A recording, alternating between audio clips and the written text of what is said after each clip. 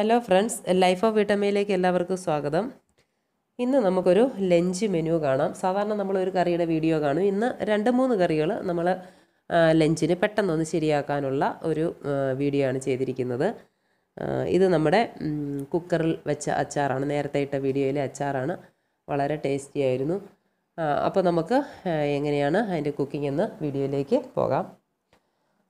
കറി വെക്കുന്നത് കുറച്ച് 10-15 റംബുട്ടാൻ എടുത്തിട്ട് അതിൻ്റെ ഒരു ഒഴിച്ച് കറിയാണ് വയ്ക്കുന്നത്.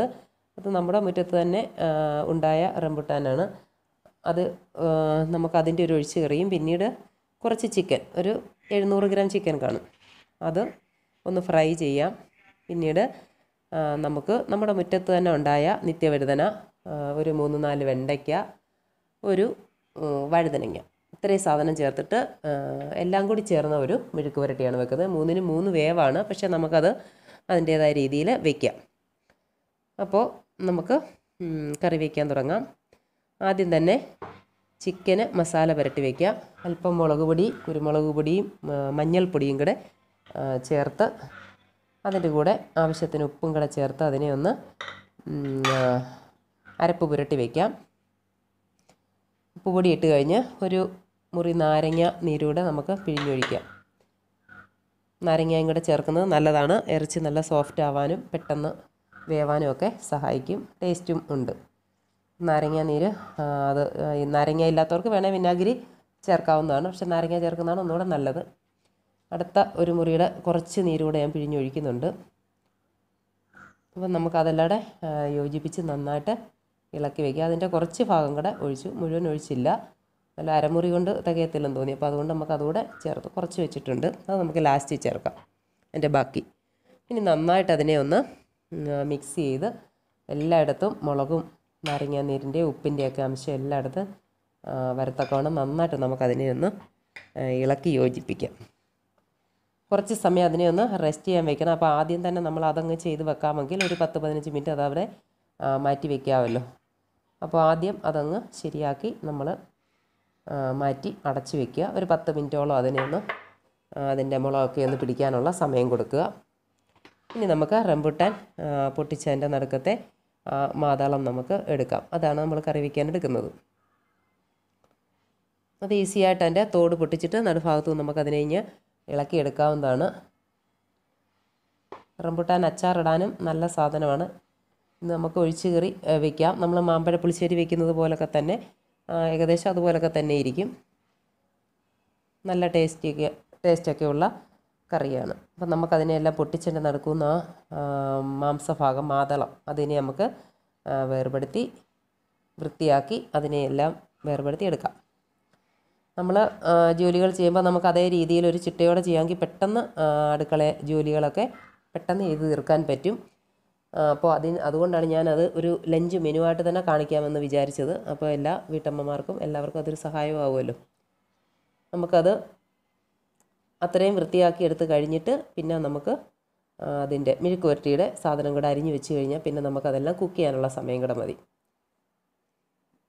റംബുട്ടാനെല്ലാം ശരിയാക്കി മാറ്റി വെച്ചിട്ടുണ്ട്. ഇനി പെട്ടെന്ന് തന്നെ എടുത്ത് വെച്ചിരിക്കുന്ന മെഴുക്ക് പുരട്ടിക്കുള്ള നിത്യവഴുതനയും വെണ്ടയ്ക്കയും വഴുതനങ്ങയും അത് 3 പ്രത്യേകം അരിഞ്ഞ് വയ്ക്കണം. 3 നമുക്ക് 3 സമയത്താണ് ഇട്ട് വേവിക്കേണ്ടത്. ഒന്നിച്ചിട്ട് അതിൻ്റെ വേവ് കറക്റ്റ് ആവത്തില്ല. വഴുതനങ്ങയൊക്കെ ഒന്ന് വാടിക്കഴിയുമ്പോഴേ വേവുന്ന സാധനമാണല്ലോ. അപ്പോൾ അത് ഒക്കെ നമുക്ക് അരിഞ്ഞ് മാറ്റി വെച്ചിട്ട് പാചകം ചെയ്യാം. അപ്പോൾ നമ്മുടെ റംബുട്ടാൻ റെഡി ആയിട്ടുണ്ട്. 2 പച്ചമുളക് അതിൻ്റെ കൂടെ കീറിയിട്ടിട്ടുണ്ട്. അത് നമുക്ക് വേറെ വേവിക്കണം. ഇത് തക്കാളി, വഴുതനങ്ങയും വെണ്ടയ്ക്കയും എല്ലാം അരിഞ്ഞ് വെച്ച് സവാള അരിഞ്ഞ് വെച്ചിട്ടുണ്ട്. നമുക്കതിന് കുറച്ച് മുളക് പൊടി ചേർക്കാം, അതുകൊണ്ടാണ് പച്ചമുളക് ചേർക്കാത്തത്. അപ്പം നമ്മുടെ ചിക്കനും റെഡി ആയിട്ടുണ്ട്. ഇനി നമുക്കതങ്ങോട്ട് പാചകം ചെയ്യാൻ തുടങ്ങാം. ചിക്കനാണല്ലോ വേവാൻ സമയം വേണ്ടത്. അപ്പോൾ ആദ്യം നമുക്ക് ചിക്കൻ തന്നെ വേവിക്കാൻ തുടങ്ങാം. ആദ്യം നമുക്ക് ഒരു പാൻ വെച്ച് എണ്ണ ഒഴിച്ചിട്ട് കുറച്ച് കറിവേപ്പില ഇട്ട് കൊടുക്കാം. അതിൻ്റെ കൂടെ കുറച്ച് മഞ്ഞൾപ്പൊടിയും കൂടെ. അത് നമ്മൾ പാത്രത്തിലോട്ട് അധികം പിടിക്കാതിരിക്കാൻ വേണ്ടി ചെയ്യുന്ന ഓരോ ടിപ്പുകളാണ്. പക്ഷേ എന്ത് ചെയ്താലും എൻ്റെ പാത്രത്തിൽ പിടിക്കുന്നതാണ്. അത് സെറാമിക് കോട്ടിങ് എന്നൊക്കെ പറഞ്ഞാലും നമ്മൾ അതിലോട്ട് നന്നായിട്ട് സാധനങ്ങൾ പിടിക്കും. അതിനെന്തോ ഒരു മറ്റ് പാത്രത്തിൻ്റെ അത്രയും ഒരു ഇതില്ലാത്ത പാത്രമാണ്. എങ്കിലും നമുക്ക് കറിവേപ്പിലയിൽ അല്പം മഞ്ഞൾപ്പൊടിയൊക്കെ ഇട്ട് കൊടുത്താൽ നല്ലതാണ്. മീൻ വറക്കുമ്പോഴും ഒക്കെ അങ്ങനെ ഇട്ട് കൊടുത്താൽ പാത്രത്തിൽ പിടിക്കുന്നു. പിന്നെ അത് മൂത്ത് വരുമ്പോൾ അതിൻ്റെ ഒരു ടേസ്റ്റും കറിവേപ്പിലയുടെയൊക്കെ ഒരു മണമൊക്കെ ഉണ്ടാവുകയും ചെയ്യും. അപ്പോൾ ചിക്കന് നമ്മൾ കുറച്ച് എണ്ണ ഒഴിച്ചാൽ മതി.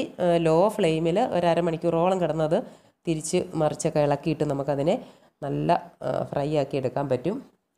ഞാൻ കുറച്ച് എണ്ണയും കൂടെ പിന്നെ ഒഴിച്ച് കൊടുത്തിട്ടുണ്ട്. എന്നാലും ഒരുപാടൊന്നും ഒഴിച്ചിട്ടില്ല. ഒരു 2-2.5 സ്പൂൺ എണ്ണയെ വന്നിട്ടുള്ളൂ. മൊത്തത്തിൽ 2.5 ടേബിൾ സ്പൂൺ. അപ്പോൾ അത്രേനകത്ത് ചിക്കൻ നന്നായിട്ട് അടുക്കി നിരത്തി വെക്കുക. പിന്നെ അടച്ച് വെച്ച് നമുക്ക് വേവിക്കാം. പക്ഷേ അടച്ച് വെക്കുന്ന സമയത്ത് ധാരാളം വെള്ളം ചിക്കനകത്തുനിന്ന് ഇറങ്ങും. തുറന്ന് വെച്ച് തന്നെ അങ്ങ് ഫ്രൈ ആക്കുന്നതാണ് നല്ലത്. അപ്പം അങ്ങനെ വെള്ളം വീണതൊരു ഇതാവത്തില്ല, മൂത്ത് വരും, നന്നായിട്ടത് ഫ്രൈ ആയി വരും. ഈ സമയത്ത് അത് കഴിയുമ്പോൾ നമുക്ക് നമ്മുടെ മെഴുക്ക് പുരട്ടി വയ്ക്കാം. ഞാനൊരു കുറച്ച് തേങ്ങാക്കൊത്തരിഞ്ഞ് കൂടെ ഒന്ന് മൂപ്പിക്കുകയാണ്. അതൊക്കെ ഓരോരുത്തരുടെ ഇഷ്ടം. ചില മെഴുക്കുവരട്ടിക്കൊക്കെ നമുക്ക് ഇച്ചിരി തേങ്ങാക്കൊത്ത് കിടന്നാൽ നല്ല ടേസ്റ്റാണല്ലോ. അപ്പോൾ കുറച്ച് എണ്ണ ഒഴിച്ചിട്ട് അതിനകത്തോട്ട് തേങ്ങാക്കൊത്തിട്ട് നന്നായിട്ടൊന്ന് മൂപ്പിക്കാം. ഒരുപാട് മൂക്കണ്ട, കുറച്ചൊന്ന് വാടി കഴിയുമ്പോൾ തന്നെ നമുക്ക് ആദ്യം നമുക്ക് നിത്യവഴുതന അരിഞ്ഞത് അതിൻ്റെ കൂടെ ചേർത്ത് കൊടുക്കണം. നിത്യവഴുതനയ്ക്ക് നല്ല വേവുള്ളതുകൊണ്ട് നമ്മൾ ആദ്യം നിത്യവഴുതനയാണ് ഇട്ട് കൊടുക്കുന്നത്. ആദ്യം സവാള അരിഞ്ഞത് ഇട്ട് കൊടുത്തൊന്ന് വാടി കഴിയുമ്പോൾ നമുക്ക് നിത്യവഴുതന ഇട്ട് കൊടുക്കാം. നമ്മൾ നേരത്തെ നിത്യവഴുതനയുടെയൊക്കെ മെഴുക്ക് പുരട്ടി വെക്കുന്ന വീഡിയോ ഇട്ടിട്ടുണ്ട്. ഇതിവിടെ ധാരാളമായിട്ട് ഉണ്ടാകുന്നതുകൊണ്ട് ഞാൻ അത് തന്നെ കറിക്ക് എടുത്തതേ ഉള്ളൂ. ഇനി നമുക്ക് സവാള അരിഞ്ഞതും അതൊന്ന് ഇച്ചിരി ഉപ്പിട്ട് വാടി കഴിയുമ്പോൾ തന്നെ നമുക്ക് നിത്യവഴുതനയും കൂടെ അതിൻ്റെ കൂടെ ചേർത്ത് കൊടുക്കാം. പെട്ടെന്ന് തന്നെ നമുക്ക് ലഞ്ചിനുള്ള കറികൾ ശരിയാക്കാൻ പറ്റും. ഇങ്ങനെ ചിക്കൻ മൂക്കാനുള്ള താമസം മാത്രമേ ഉള്ളൂ. നമുക്ക് ബാക്കി രണ്ടും പെട്ടെന്ന് തന്നെ ശരിയാക്കാൻ പറ്റുന്നതാണ്.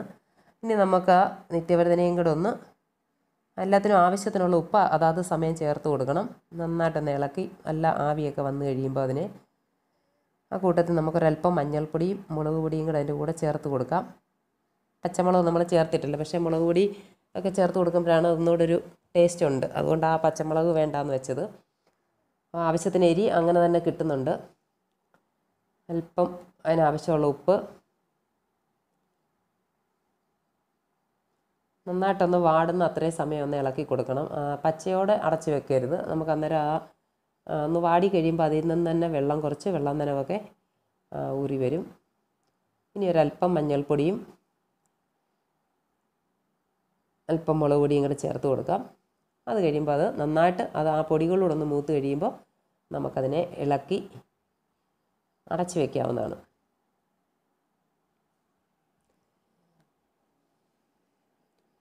ഇപ്പോൾ ഒരു ഇതായിട്ടുണ്ട്. ഇനി നമുക്കത് നന്നായിട്ടൊന്ന് ഇടയ്ക്കിടയ്ക്ക് ഒന്ന് അടച്ച് വെച്ച് അതിനെ നന്നായിട്ടൊന്ന് ആവി വന്ന് ഇളക്കി കൊടുത്താൽ മതി. പെട്ടെന്ന് തന്നെ അങ്ങ് അത് വെന്ത് ശരിയാകും. ഇപ്പം നന്നായിട്ട് വാടിയിട്ടുണ്ട്, പകുതി വേവായിട്ടുണ്ട്. ഈ സമയത്ത് നമുക്ക് വെണ്ടയ്ക്ക ചേർത്ത് കൊടുക്കാം. വെണ്ടയ്ക്കയ്ക്കും അല്പം വേവുണ്ടല്ലോ, അതുകൂടെ അതിലേറ്റവും അവസാനം നമുക്ക് വഴുതനങ്ങ ഇട്ട് കൊടുത്താൽ മതി. വെണ്ടയ്ക്ക ഇട്ട് കൊടുത്തൊന്നും വീഡിയോയിൽ വന്നില്ലെന്ന് തോന്നുന്നു. വെണ്ടയ്ക്ക നമുക്ക് അതിൻ്റെ പുറകിന് തന്നെ ഇട്ട് കൊടുക്കാവുന്നതാണ്. അല്പസമയം ഒന്ന് അടച്ച് വയ്ക്കാം. ഇപ്പം നമുക്ക് ചിക്കൻ നമ്മൾ ഇടയ്ക്കിടയ്ക്ക് ഒന്ന് ഇളക്കി മറിച്ചിട്ട് കൊടുക്കണം. ഇപ്പോൾ ഇത്രയായിട്ടുണ്ട്, പകുതി മുക്കാൽ ഭാഗം അത് മൂത്തിട്ടുണ്ട്. ഇനി കുറച്ച് സമയം കൂടെ അങ്ങനെ തന്നെ കിടക്കട്ടെ. അങ്ങനെ ചെറിയ തീ കിടന്നത് നന്നായിട്ട് മൂത്ത് വന്നോളൂ. അപ്പോൾ ചിക്കൻ്റെ എണ്ണയും കൂടെ അതിൽ നിന്നൂടെ ഇറങ്ങിയിട്ടുണ്ട്. അപ്പം എണ്ണ ആവശ്യത്തിനായിട്ടുണ്ട്. നമുക്കിനി ആ സമയം കൊണ്ട് നമ്മുടെ ഒഴിച്ച് കറി വയ്ക്കാം.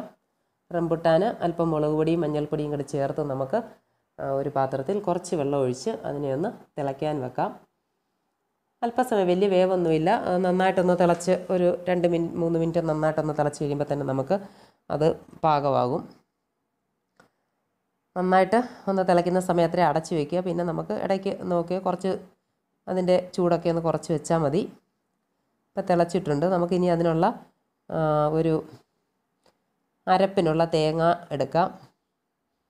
1 കപ്പ് തേങ്ങയും 2 വെളുത്തുള്ളി, 2 അല്ലി വെളുത്തുള്ളിയുണ്ട്, 2 ചുവന്നുള്ളിയുണ്ട്, ജീരകം, 2 വറ്റൽമുളക്. നമ്മൾ മഞ്ഞൾപ്പൊടി മുളക് പൊടി അതിനകത്ത് ചേർത്തിട്ടുണ്ടല്ലോ, അപ്പോൾ പിന്നെ ഇനിയിപ്പോൾ അതിൻ്റെ ആവശ്യമില്ല. ഇത് നമുക്ക് നന്നായിട്ടൊന്ന് അരച്ചെടുത്ത് വെക്കണം. അപ്പം നമ്മുടെ മെഴുക്ക് പുരട്ടിക്കകത്ത് വെണ്ടയ്ക്കയൊക്കെ ഇട്ട് അത് നന്നായിട്ട് വാടി വന്നിട്ടുണ്ട്. ഇനി നമ്മുടെ വഴുതനങ്ങ, ഏറ്റവും അവസാനമായിട്ട് വഴുതനങ്ങയും കൂടെ ചേർത്ത് കൊടുക്കാം. നമ്മുടെ പാചകം വളരെ പെട്ടെന്നാണ് നടക്കുന്നത്. ഏതാണ്ട് 1 മണിക്കൂർ പോലും വേണ്ട അത്രയും 3 ഐറ്റം കറികൾ നമുക്ക് വയ്ക്കാൻ. നമ്മൾ കിച്ചണിൽ ജോലി ചെയ്യുന്ന സമയത്ത് ഒരേപോലെ നിന്ന് ചെയ്യുകയാണെങ്കിൽ നമുക്ക് എല്ലാ കറികളും വയ്ക്കാനും എല്ലാത്തിനൂടെ നമുക്ക് കിച്ചണിൽ ജോലിക്ക് 1 മണിക്കൂർ തന്നെ ധാരാളമാണ്. നമ്മൾ വേറൊരു കാര്യത്തിനും പോകാതെ അവിടെ നിന്ന് ചെയ്താൽ എത്ര ഐറ്റം കറികൾ വേണമെങ്കിലും നമുക്ക് വയ്ക്കാനുള്ള സമയം കിട്ടും. അപ്പോൾ നമ്മുടെ മെഴുക്കുവരട്ടി റെഡി ആയിട്ടുണ്ട്. അതേപോലെ തന്നെ ചിക്കനും നല്ല ഫ്രൈ ആയിട്ടുണ്ട്. ഇനി നമുക്കതിനകത്ത് കുറച്ച് സവാളയൊക്കെ ഒന്ന് ചേർക്കണമല്ലോ. അപ്പോൾ അത്രയും താമസമേ ഉള്ളൂ. വേണമെങ്കിൽ കുറച്ച് സമയം കൂടെ ഫ്രൈ ആക്കാം. പക്ഷേ നല്ല സോഫ്റ്റായിട്ട് എത്ര നമ്മളൊന്ന് മൂത്താലും ചിക്കൻ അങ്ങനെ മൂത്ത് പോകത്തൊന്നുമില്ല. ഇത് ചിക്കനകത്ത് ചേർക്കാൻ ഞാൻ കുറച്ച് സവാളയും ശകല ഇഞ്ചി വെളുത്തുള്ളി പിന്നെ ഒരു 2 വറ്റൽമുളക് പൊടിച്ചതും കറിവേപ്പിലയും ഇത്രയും കൂടെ ഒന്ന് വഴറ്റി ചേർക്കുമ്പോൾ ഒന്നുകൂടി അതിനൊന്ന് ടേസ്റ്റ് ആയിക്കോളുമല്ലോ. അപ്പോൾ അതുകൊണ്ട് അത്രയും കൂടെ നമുക്ക് ഒന്ന് വഴറ്റി ചേർക്കാം. അപ്പോൾ ചിക്കൻ്റെ ജോലി അതോടുകൂടി കഴിയും. നമ്മൾ കുറച്ച് എണ്ണ ഒഴിച്ച് എല്ലാം കുറച്ച് എണ്ണ, ഒരുപാട് എണ്ണയൊന്നും ഒഴിക്കണ്ട. അതിനകത്ത് ഒരു സ്പൂൺ എണ്ണയെ ഞാൻ ഒഴിച്ചിട്ടുള്ളൂ. ആ ഉള്ളി നന്നായിട്ടൊന്ന് വാടി ഉപ്പ് ഇട്ട് വാടി കഴിയുമ്പോൾ ആ ഇഞ്ചി വെളുത്തുള്ളി ഇട്ട് അതും നന്നായിട്ടൊന്ന് വഴറ്റി ചേർക്കാം. അല്പം കറിവേപ്പിലയും കൂടെ ഇട്ട് കൊടുക്കണം. അതിൻ്റെ ആവശ്യത്തിനുള്ള ഉപ്പ്, ഇറച്ചി നമ്മുടെ ചിക്കന് നമ്മൾ ഉപ്പിട്ട് വെച്ചതാണല്ലോ. അപ്പോൾ പിന്നെ ആ ഉള്ളിക്കുള്ള ഉപ്പ് മാത്രം ചേർത്താൽ മതി. ഇനി നന്നായിട്ടൊന്ന് ഇളക്കി അതൊന്ന് വാടി വരുന്ന സമയത്ത് നമുക്ക് അല്പസമയം ഒന്ന് അടച്ചുകൂടെ വെച്ചാൽ ഉള്ളി പെട്ടെന്ന് വാടി കിട്ടും. അപ്പോൾ നമ്മുടെ സമയം ലാഭമുണ്ട്. അതൊക്കെ ശ്രദ്ധിച്ച് നിങ്ങൾ ഓരോ കാര്യങ്ങൾ പാചകം ചെയ്യുക. അന്നേരം പെട്ടെന്ന് പോകും. നമ്മളല്ലെങ്കിൽ ആ ഉള്ളി വാട്ടാൻ തന്നെ ഒരുപാട് സമയം സ്റ്റൗവിൻ്റെ അടുത്ത് ഇങ്ങനെ നിൽക്കേണ്ടി വരും. അതിൻ്റെ ആവശ്യമൊന്നുമില്ല. കറിവേപ്പില ഇട്ട് കൊടുത്തിട്ടുണ്ട്. ഇനി നന്നായിട്ടെല്ലാം ഒന്ന് യോജിച്ച് അതൊന്ന് വാടി തുടങ്ങുന്ന കാണുമ്പോൾ നമുക്കതിനെ ഒരു മൂടി വെച്ച് ഒന്ന് അടച്ചു കൊടുക്കാം. അതാ ഇപ്പം നമ്മൾ പൊടിച്ച് വെച്ചിരിക്കുന്ന വറ്റൽമുളക് കൂടെ ചേർത്ത് കൊടുത്തു. നമ്മൾ മുളക് പൊടി, കുരുമുളക് പൊടി, മഞ്ഞൾപ്പൊടിയൊക്കെ നേരത്തെ ചേർത്താണ്. എങ്കിലും ഒരു ടേസ്റ്റിനാണ് അത്രയും കൂടെ ചേർക്കുന്നത്. ഇതുകൂടെ ചേർത്ത് കഴിയുമ്പോൾ നല്ല ഒരു മണവും രുചിയും ഒക്കെ വരും. അപ്പോൾ നമ്മൾ ഒന്ന് അടച്ചു വെച്ച് തുറന്നപ്പോൾ അത്രയും നന്നായിട്ട് വാടിയിട്ടുണ്ട്. അതിൻ്റെ ആവശ്യമേ ഉള്ളൂ. അതിൽ കൂടുതൽ നമുക്ക് ഫ്രൈ ആക്കുകയൊന്നും വേണ്ട. അതിലേക്ക് നമുക്കിനി ആ വറുത്ത് വെച്ചിരിക്കുന്ന ചിക്കൻ ഇട്ട് കൊടുക്കാം.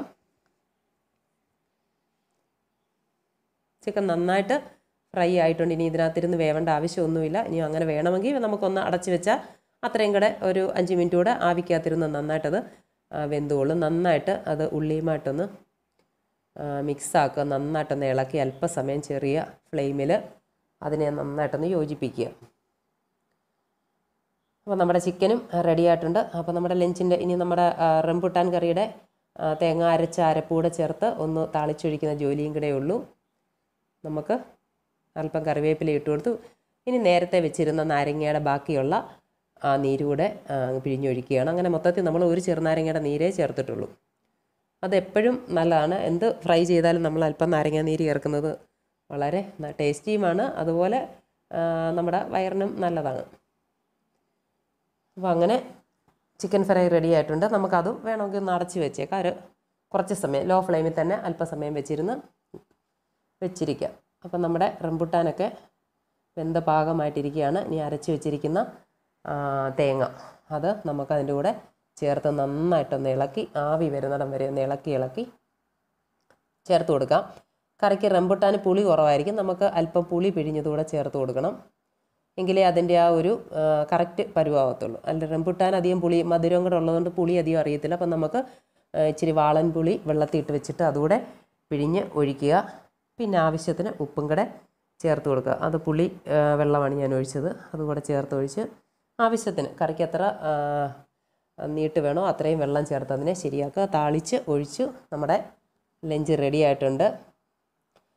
കഴിക്കാൻ റെഡിയായിരിക്കുന്നു. ചിക്കൻ ഫ്രൈ ഉണ്ട്, വളരെ ടേസ്റ്റിയാണ്. നമ്മുടെ മിക്സഡ് മെഴുക്കുവരട്ടി, നമ്മുടെ കുക്കറിലെ അച്ചാർ, പിന്നീട് നമ്മുടെ കറി റംബൂട്ടാൻ ഒഴിച്ച് കറി.